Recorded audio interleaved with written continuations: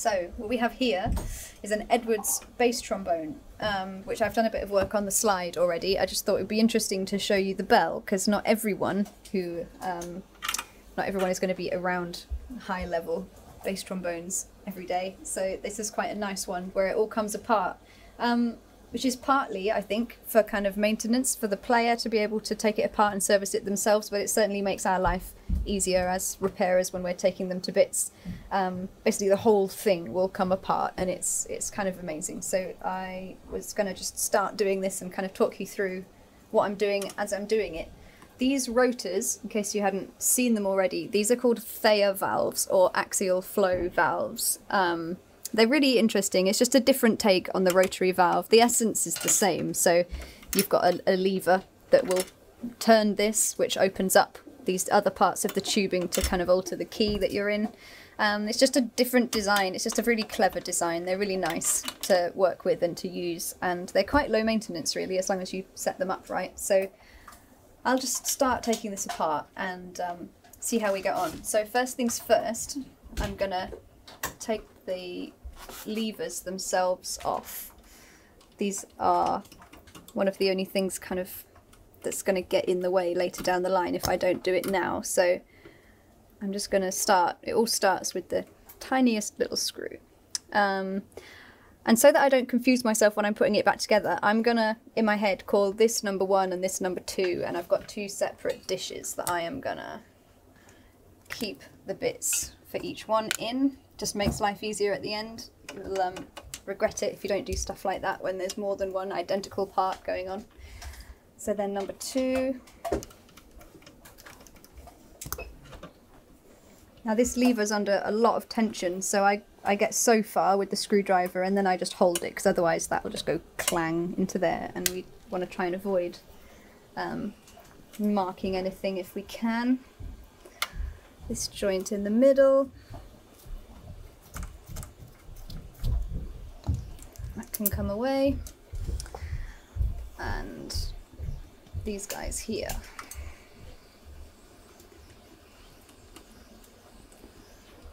So just a question, would it also make it easier if you've got a repair in just one section and you want better access to that from a de-denting point of view or something like that? Yeah, massively. Accessibility is always an issue with dents in particular. They can just be in the worst place, and if you've got to do lots of invasive soldering and taking parts off to actually access a dent, then it comes into question as to whether it's worth doing anything about in the first place, because you'll be left with other blemishes as a result of that work. So this makes life a bit easier when you're kind of tackling really involved stuff. Now the slide actually kind of holds the whole thing together, so you can lose that. There's a very long legs on there, aren't Very there? long legs, and very blue on the inside. I don't know if you can see that lovely colour. Have some nice cleaning going on there soon. Yeah, I mean, it's worth servicing. To be honest, I've done a replacement leg on this instrument. I'm kind of servicing the bell, just, you know, while it's here, why not, kind of thing. A replacement leg on the actual playing slide? On the slide, yeah, Yep. I have it here. It was really red rotty. I don't know if you can see those pink spots. That's kind of a typical sign of bad news, really, when it comes to brass instruments. The player uses his instrument all the time, so he kind of had a few weeks where he found he wasn't going to be needing it and thought, you know, let's just get this done. I advised him about 2 years ago, really, that could eventually go through, because it's rotten brass, basically. It's the copper separating from the brass as a result of it being left wet, which is totally normal. It's to be expected. We're all blowing stuff down our instruments, so they're going to get wet. But this one is, I guess he's had it a while. So let me show you what I'm doing here. I'm just loosening off these joins. So there's 3 of these up here.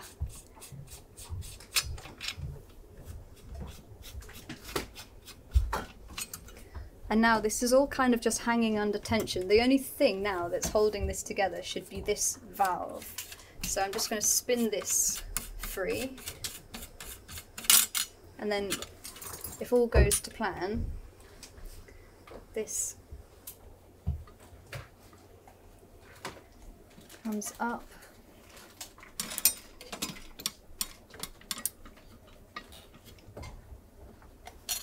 There's one. And then one more connector, and this comes down, and that is pretty intense as dismantling goes. Now these rotors are really interesting.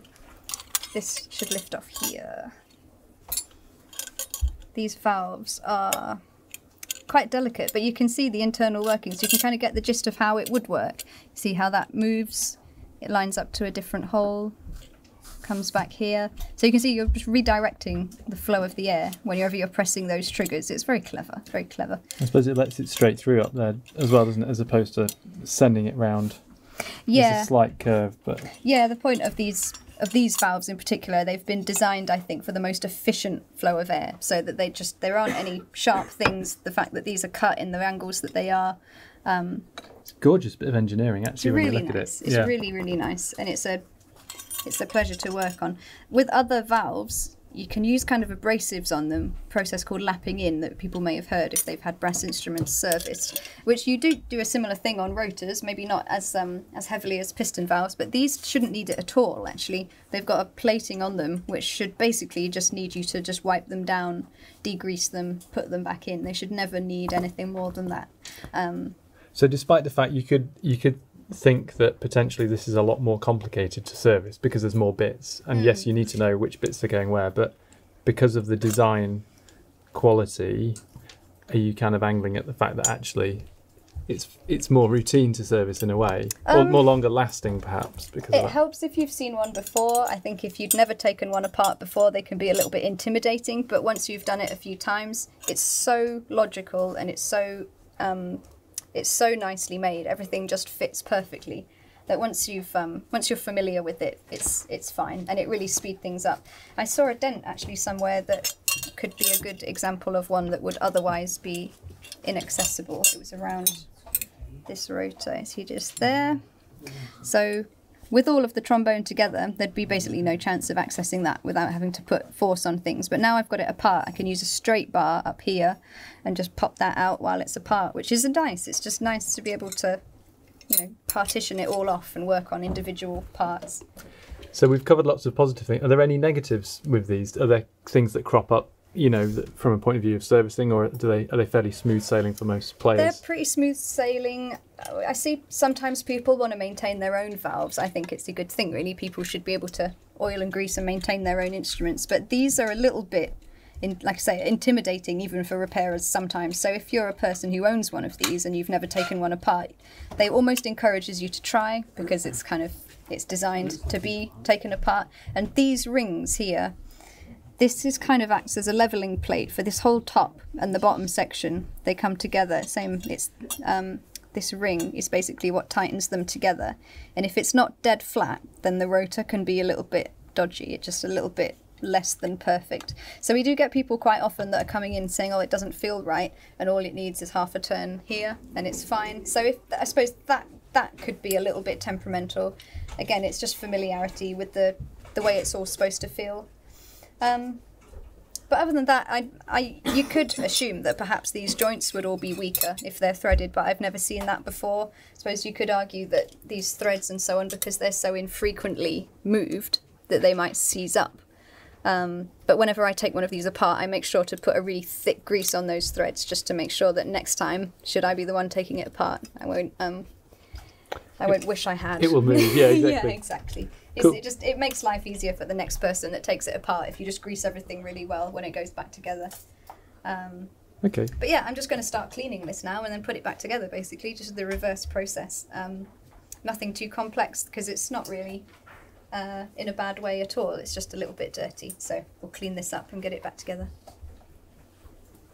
So I'm going to polish the slide legs. So the legs of these slides, this one came out quite nicely. They all came out quite nicely, but you can see them oxidizing. You can see this kind of dryness start to appear. You can actually scratch it with your nail as well. That's a sure sign that that is actually going to cause problems. So I'm just degreasing them firstly, because they've got slide grease on them. And now I'm going to put them on slide jig, which is a bit of a DIY tool, but it's very, very useful. So these foam strips are what I tend to use for polishing slides. They're just super quick and they bring them up really, really well. It hardly takes any material off. They actually say that they're 400 grit, but they're nowhere near. They're way, way finer than that. But if you've got solid build up on the slide legs, it can just make them move so badly. They can start to grip, which usually ends up with them seizing completely. So it's better to just clean them up. Usually I would go over this with a little bit of Tripoli on a rag as well, which I'm just going to grab.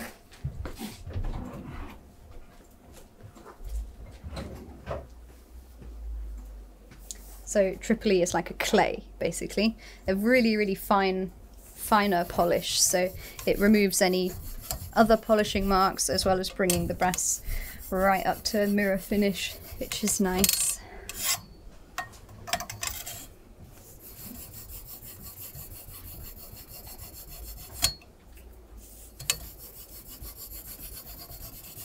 Nice. So doing that will have removed a little bit of material, which will potentially have left something on these legs. I am going to wash them through anyway, but you see all that black that comes off just from the abrasive. But that's much better. I'm happy with that. It's not that dirty anyway, but it's just about taking the edge off, really. So this blue on the inside, I'm just going to clean that through in the sink upstairs, I think. Just washing instruments through with a bit of warm water and fairy liquid does them the world of good. I don't think that needs anything more severe than that. You can use like a kettle descaler in extreme circumstances if it's really bad. But if it's that kind of colour, I think that's just going to come off. I think it'll be all right. Cool. Right, so I'm at the glamorous washing station and I'm going to see if I can do something about this this build-up in here. I thought it would be possible without going hard with chemicals, so let's find out. You want to use water that's not too hot. This has got a lacquer on the surface, and if you plunge it into really, really hot water, it can burn and you'll be left with like an opaque, like milky finish, and sometimes the lacquer actually peels away like sunburn as well. So I tend to try and go for somewhere in the middle. I find that cold water doesn't froth up so much, hot water damages the lacquer, so somewhere in between, a nice lukewarm water would be great. Now these flexible brushes are just perfect. They're literally made for washing through instruments, generous with the fairy liquid on the head that's going to be the best fit. And you can just scrub and scrub, and the way they froth up would start to lift all of that dirt. Now, there's two types of flexible brushes. One of them, it has a metal stem. One of them, this one is nylon, I think. And I tend to go for these plasticky ones just because the metal ones, when you're doing this, you can hear them kind of grating on the edge sometimes. I'm not sure how I feel about that, although I imagine they're stronger. I guess that's the idea, is that they're considerably stronger product and longer lasting. The heads on these do sometimes snap off, which is a nightmare when it happens inside the instrument.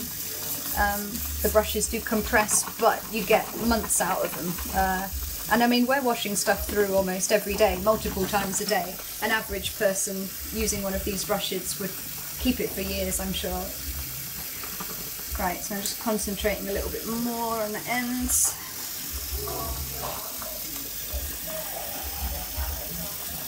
And then I'm just going to give it a rinse through.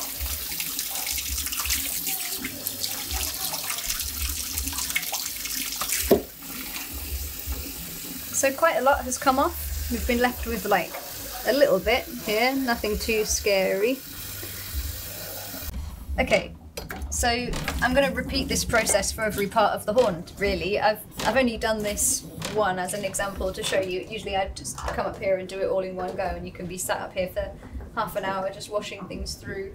But yeah, that I'm happy with that. I don't want to necessarily take any chemicals to it unnecessarily, and yeah, I think it's nice and clean. So I'm just going to go and grab the other slides, do the same with them, and then start putting this thing back together.